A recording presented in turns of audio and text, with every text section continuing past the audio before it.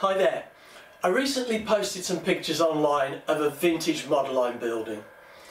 Now I'm covering this model in Doculam and then tissue on the top. And I'm doing this because I not only want a model that looks has a vintage appearance in keeping with its 1930s origin, but I want something that's strong and durable at the same time. Now these pictures prompted a whole host of questions about the technique that I was doing, so I thought it might be interesting to do a video just showing from start to finish the techniques that I use. Now I'm going to be showing you how I covered this tailplane.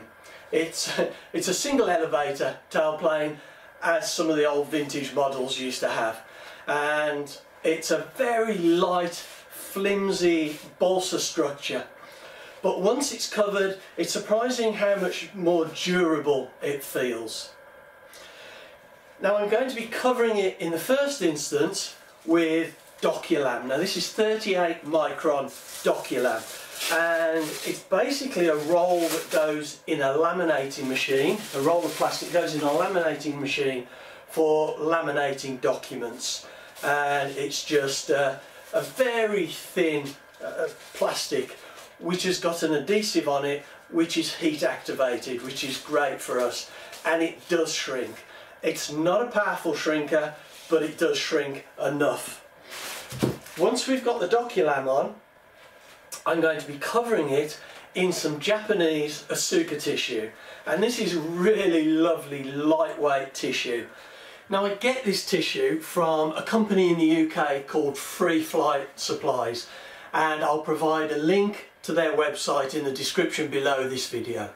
I'm going to be starting right at the very beginning. I'm going to cut the Doculam in a minute to start covering the tail, and then we'll see the whole process through and we'll come back and have a look at the end. Now just one point to make: adding the Doculam does add a little bit of additional weight. It is very light, but it does add a little bit of additional weight over what you'd expect with a traditional tissue and dope covering. But I think compared to the durability you get, it's well worth that small increase in weight. And at the end of this video I will talk about the weights, and I'll show you the weight per metre squared and the individual component, the weight of the tissue and the Doculam. I'm also going to be covering this in a water-based polyurethane varnish. Now there's no reason why you couldn't use dope. I just really like this varnish because it's water-based, like I said, so the brushes wash out, it doesn't smell very strong, it goes on lovely, and produces a really nice finish. Now they do this in both a gloss and a matte. I prefer the matte, just I like the look of it better. And it's totally fuel proof, or really fuel proof, both for petrol, diesel, glow. So it's a great product to use. I don't know how available it is outside of the UK, because I think this Wilko, it's perhaps only a UK brand. I'm not totally sure, but I would just think any kind of water-based polyurethane varnish would be just as good. Always worth checking it though in advance. So anyway, I will start cutting out the Doculam now, and we'll start to get this covered.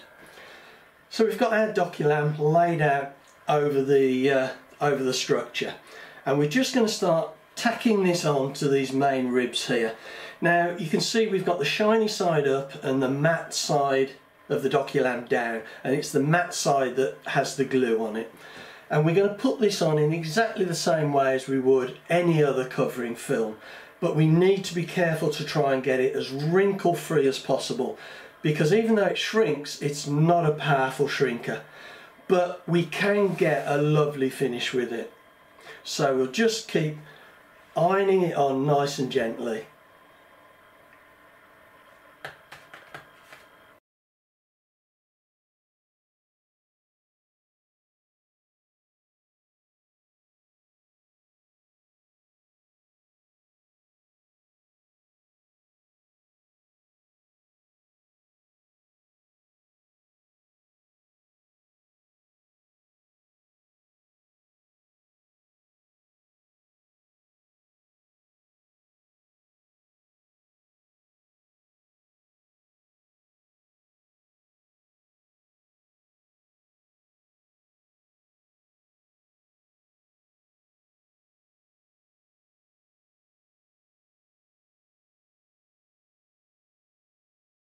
Now when you come to the corners, Doculam doesn't particularly stretch, doesn't shrink very well, but to its benefit it is very thin, and so if we just do a little bit at a time and pull it just gently, it'll go around the corners by putting lots of little micro creases in the Doculam as you go. And once you've trimmed it off, you can then go around with the iron and just iron all those creases, and they just literally just disappear because the Doculam is so thin. So that's one of the advantages of Doculam. It just creases, and the creases disappear and the seams disappear. So I could just work that around now. Well, now we've got the Doculam stuck down, mainly around the edges to the central spar, and that's gone on quite well. There's still wrinkles though, but they will shrink out when we come to do that. So now I'm going to put the Doculam on the other side, the top surface, and I'm going to do it exactly the same way, and then we'll have a look at it and shrink it down. Right, we've got both sides done, and both sides, a few wrinkles here and there. Now I put the Doculam on with 110 degrees, just enough to stick it, didn't want to shrink it at all. When I got to the edges, I bumped it up to 115, and now I'm going to put it up to about 150 to start to shrink it, and I might even end up putting it up to 200. We'll see how this goes, but as we start to shrink it now, as we put the heat on it, you can see that the colour will start to, or at least the opaque nature of the film will change, and it'll become clear. Now this is 150 now on the iron, and one thing to be aware of while we're shrinking this is that yes, it shrinks with heat, but it also shrinks after we take the iron off and it cools down. The film tends to contract. So if there's a crease you can't get out with heat, it might be that when you take the iron off, if it's not too bad, it will just disappear as the film cools down. So I will get on and shrink this down now.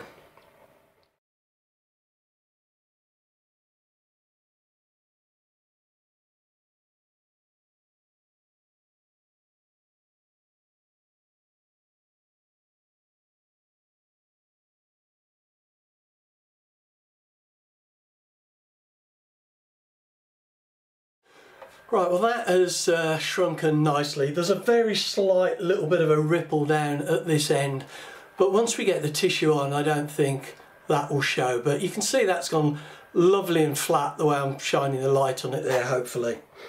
Now there's the odd bit of, I think this is probably just a little bit of condensation perhaps on the inside, or it might be that sometimes the film just goes a little bit opaque again. So what I'm doing is I'm waiting for my iron to cool down. It's quite hot at the moment, and then I'm just going to go over that with a cool iron and get rid of those slight patches. You can just see there. If I don't, when we put the tissue on it, it will show up as a dark patch on the tissue, so much better to get rid of that now.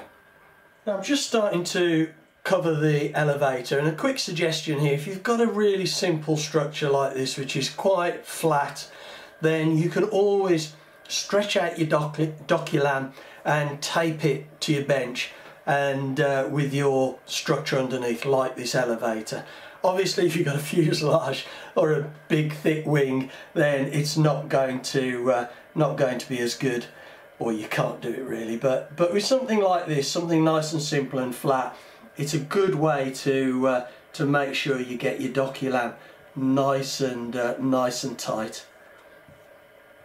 Right, now I'm cutting the tissue to size, and what I'm going to do is I am going to cut it so that we have two nice clean leading edges that will just lap up around the ball nose, just to the very kind of top edge, and then we can get a nice clean edge there without having to trim it when we've got the tissue wet on the wing. The back I will just bring up square, we'll see that in a bit, and then I will trim that off later. But if we can get this front edge looking nice, that will make life a lot easier.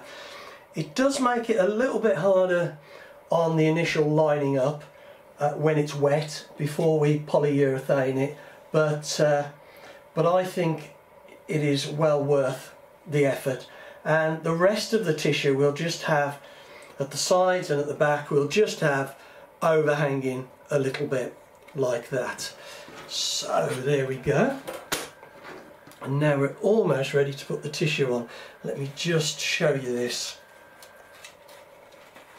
See now that when we get the tissue on, that tissue will just lap around that leading edge there, and it will just make it a lot nicer and neater to do.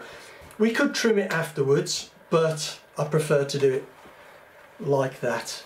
So we will get this lined up now, get this front edge lined up, and then we'll wet the tissue and smooth it out.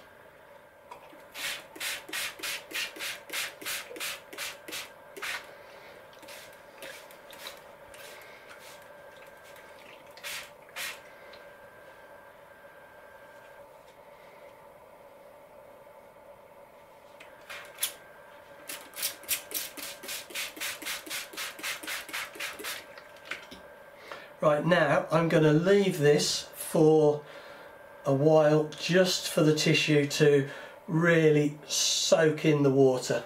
I might just very lightly brush it now, having said that, just to and we can lift the tissue up and push it back down.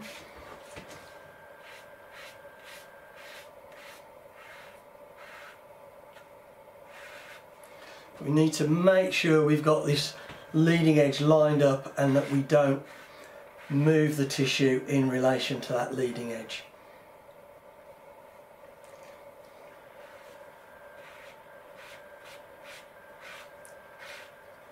So we're just going to smooth this down now until there's no wrinkles.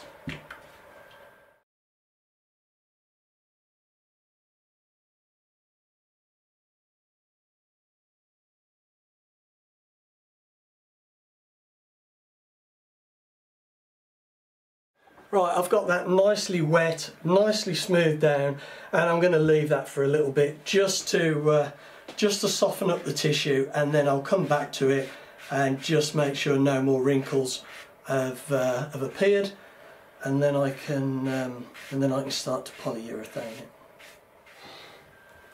Right, well this is ready to be polyurethane now, and almost ready. I've got it on blocks so that the edges will hang over, and when you spray it, it's worth turning it over and spraying the underside so that the tissue actually sticks down on this edge. If it's wet on the underside of the tissue, that really helps. Now we'll deal with that bit in a second, but just to go back and have a look at that front leading edge. See, that's nice and neat and clean, so we'll have a good edge there. So what we're going to do now is we're going to just dry off a little bit of the water. We don't really need to do this necessarily, but if there's less water there, the polyurethane will dry better. Just lifted that up a little bit. It's quite a forgiving process, to be honest, when you get used to doing it. Now we just want to put the polyurethane on really, really thin. Smooth it. Now because it's quite wet, we get these little bubbles forming underneath. If it was drier, we wouldn't. But they just disperse if you just brush it lightly. So don't get freaked out by little bubbles.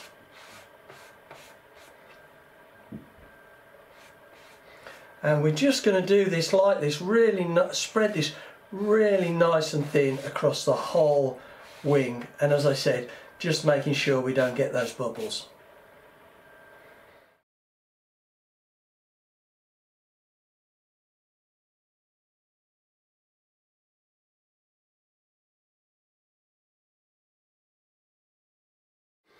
Now just to show you these bubbles, hopefully they will show up on the camera, but if we just work them very lightly, they disappear. You can see there's a patch there, there, and they've gone.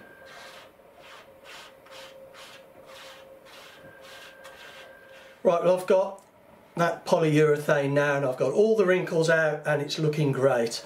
I'm going to keep an eye on it just while it dries, make sure no ripples develop.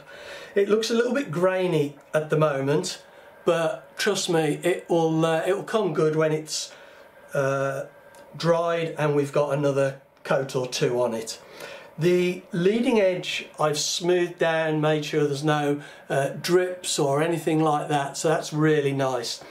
The trailing edge and the tips I've polyurethane down, but I'm just leaving those hanging at the moment. I haven't put any polyurethane on these longer bits, so that's just stuck on there with a little bit of water tension.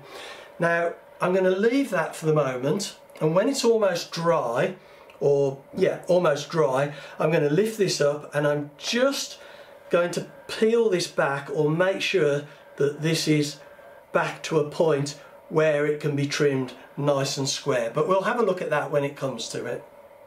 Right, well, this is starting to dry off nicely now. There are still a few damp patches, but it's looking good, and it's lovely and flat. So now's a good time just to turn this over and make sure that this tissue hasn't wrapped around onto the other surface that we're not covering yet, and that all looks nice. So what I'm going to do is I'm going to put that back and just check that this is pushed down around the edges nicely, which it is, and I'll leave that now until that's completely dry, and then we'll trim it.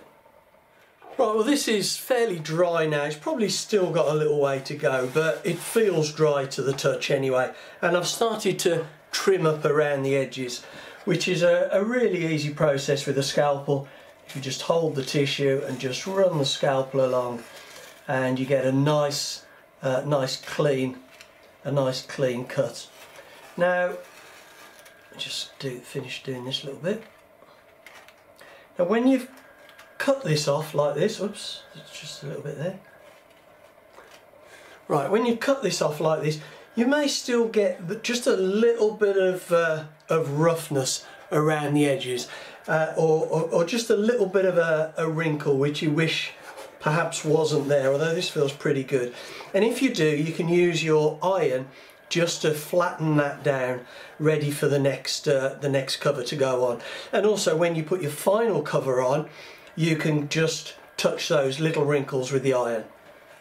Right, well, I just had to wait for my iron to heat up. I'd forgotten I hadn't turned it on, and I think the iron just softens the polyurethane. I'm just doing this at well, it's 112 now. I think it's set to 115.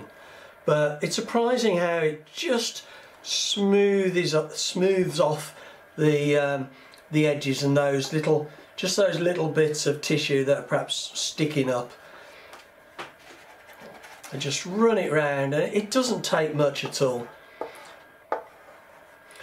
And then we are ready to put the blue on. So I'll get the blue cut up and we'll get it covered.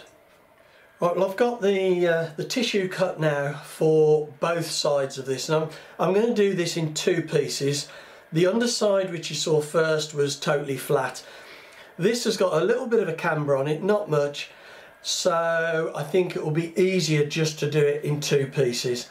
But having said that, even on main wings where you've got the dip between the ribs, you can get it to sit flat with wrinkle free. You just need to get it well soaked and just keep working it to get those wrinkles out as the tissue starts to dry a little bit. This tissue does stretch a little bit, it does have a bit of give, not a lot, but enough to get between those dips between main ribs. But anyway, I just thought it'd be easier in two pieces. Now we've got this central piece here gets cut out for the fin to go down, so I thought I would do a seam down the middle, and this piece I would just wrap around so I don't end up with just a silly little piece here. So I'll get on and do this now in exactly the same method as previously. So here we have the finished tailplane, and you can see that has come out absolutely lovely. Now I did this in a single day, the covering, the Doculam and the tissue on both sides. And as I said right at the beginning of this video, it's not only giving a lovely traditional tissue look. I mean, this is matte, but there's no reason why we can't have it gloss if we wanted. I just prefer the matte look.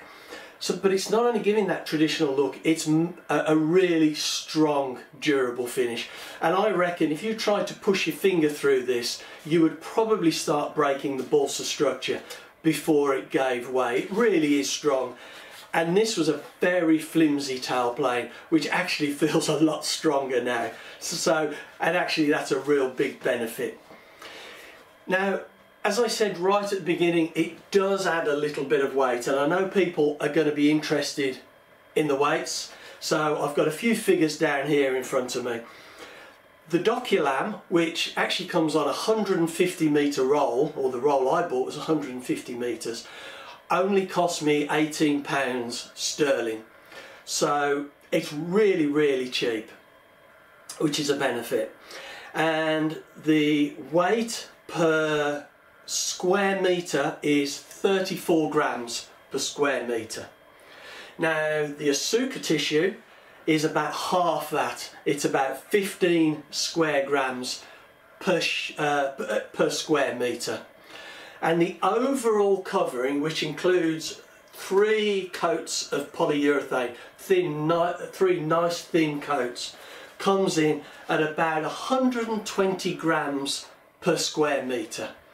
Now this is going to be slightly over what you would expect for just perhaps a tissue and dope or tissue and polyurethane, because you've got that 15 grams of Doculam, 15 grams per square metre that is, which is actually quite a big area.